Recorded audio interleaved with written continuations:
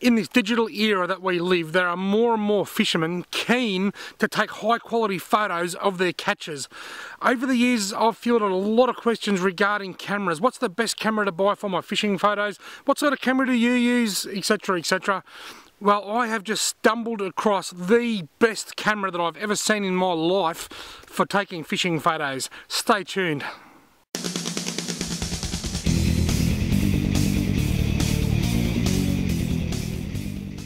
Rightio everybody, as you know, I've got a very popular YouTube channel, and you must know because you're looking at it right now.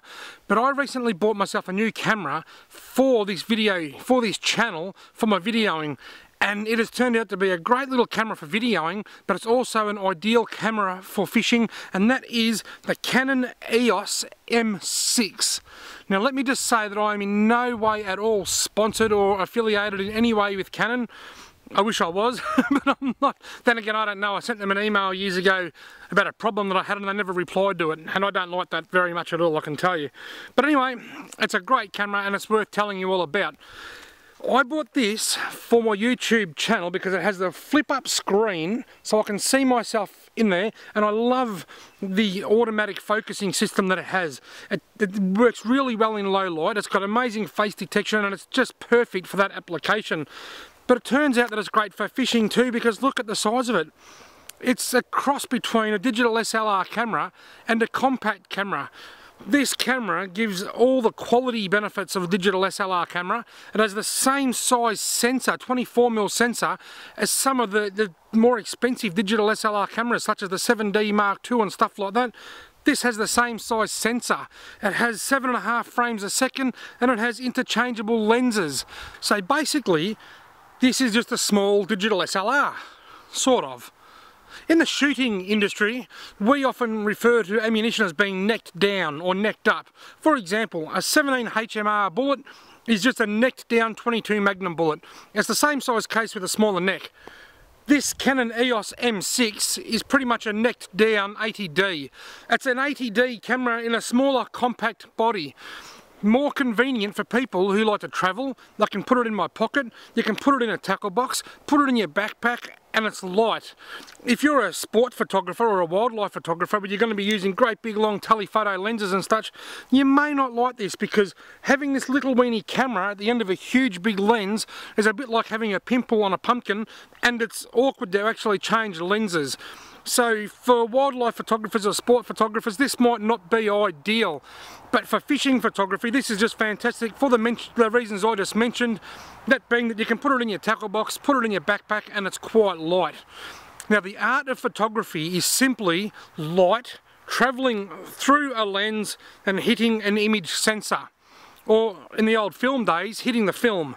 So you've got the glass, which is the lens, and you've got the sensor, which is where the photo prints onto. The rest of the camera is merely just the housing for the sensor and the glass. So you can have a really expensive camera and still be the same as this, or you can have a really cheap camera as long as you've got that same sensor and the same glass. Now this EOS M6 has almost an identical sensor to the Canon 7D Mark II, or the 80D or the 70D or the 60D. Pretty much it's got a high-end, what they call a crop sensor, a 1.6 crop sensor, found in most of the Canon range of digital SLRs, except the full frame models. They've got a larger sensor again. So this has a larger sensor than most compact cameras. Larger sensors lend themselves to much better image quality. Larger sensors handle the dynamic range a lot better, which is the contrast, the difference or the range in the photo between the brightest part of the photo and the darkest part of the photo. The larger your sensor, the better you can handle that. This is the best sensor in the crop sensor range. The only way you can get a sensor that'll handle that contrast better than this is if you go to a full frame camera, and then you're looking at really big bucks. Now a lot of people take photos with their mobile phones, and that's great. My mobile phone is something like 12 megapixels or 14 megapixels. Megapixels are great, the more the better, we all know that.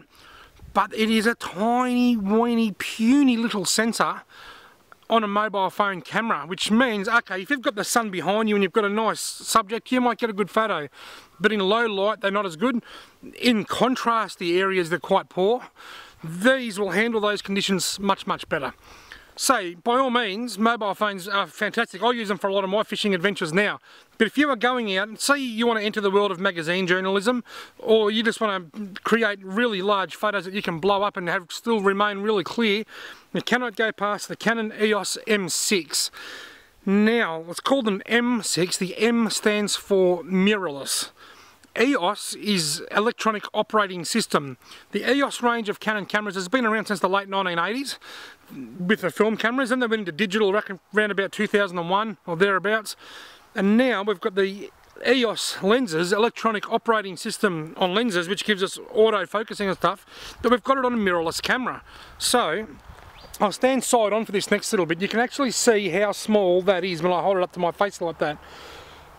The reason they've been able to keep it small is they've got a flash that's built in there. It sits nice and flush. There it is. You see that? If you want to use it, you just push a button and up pops the flash. So that keeps it flush.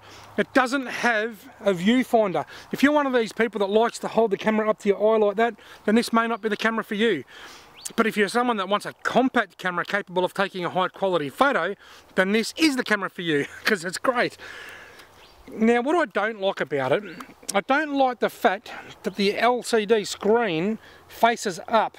It's convenient when I'm recording my YouTube videos and stuff like that. It's certainly convenient, but the problem is I often use a microphone that sits in this bit up here called the hot shoe. And when the microphone's there, I can't use that. I can't have that flip up. I've actually worked out a way around that. I've bought a bracket that goes around there, a flash bracket, and I sit the microphone up on top of the flash bracket.